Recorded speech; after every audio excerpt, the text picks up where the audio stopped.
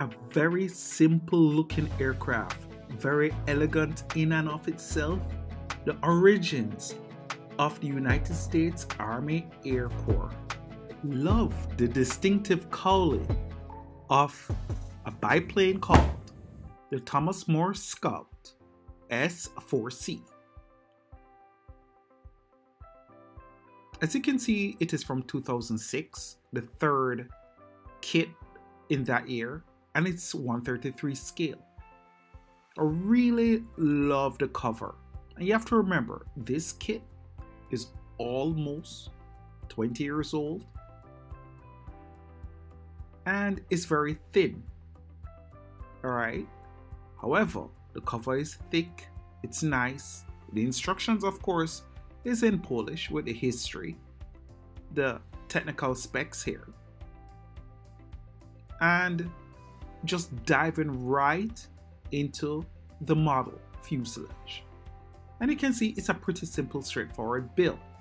I would highly recommend this, a step up from your Fiddler's Green and your other basic kit.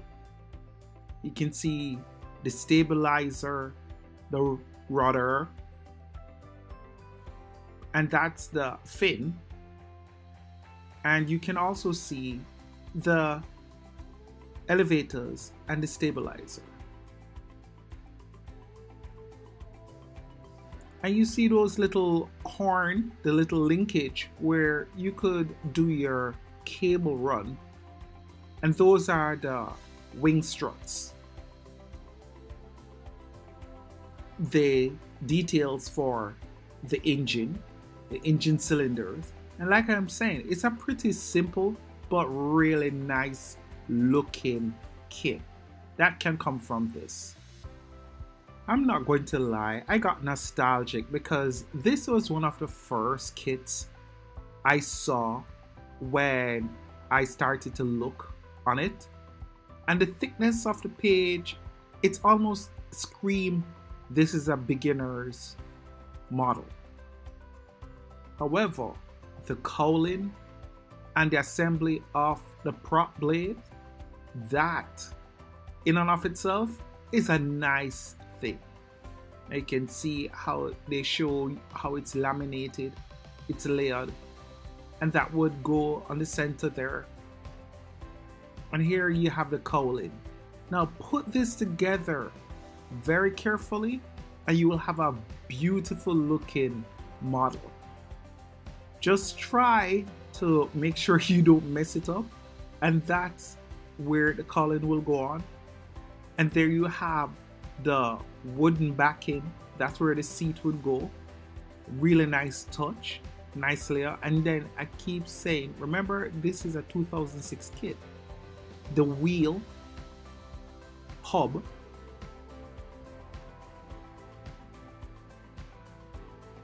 and the basic layout for how you put it together. You know, a lazy afternoon, you can finish this kit like in probably 2-3 days. You know, just take a lazy afternoon, get your sewing thread and so forth so you can do the rigging. I love the rigging layout.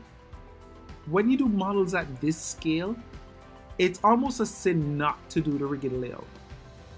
And you see the blue represents the rigging in the thread, and the red is a wire work, as you can see here.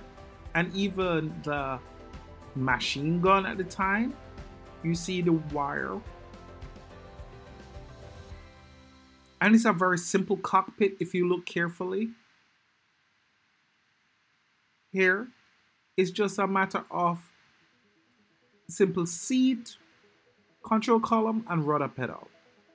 Nothing complicated.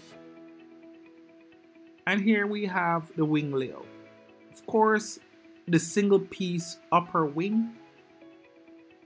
And they even leave out arrows so that you can put the aileron on. Very nice. And you see the holes there. So when you're ready to do your rigging, this should not be complicated. And the lower wing. Those are the landing gear strut. just in case you're confused, and it takes the wiring there in the inside and the ailerons.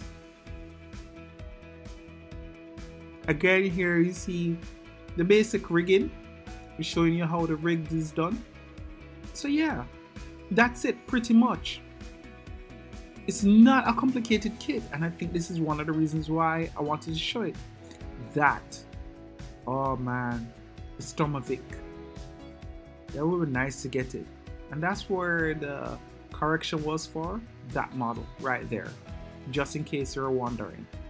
Well, so that's it for the Thomas Morse S4C Scout. A simple model, one that I would suggest you get if you're trying for the first time. It's a great one to begin with. Highly recommended. So until then, my friends, one love.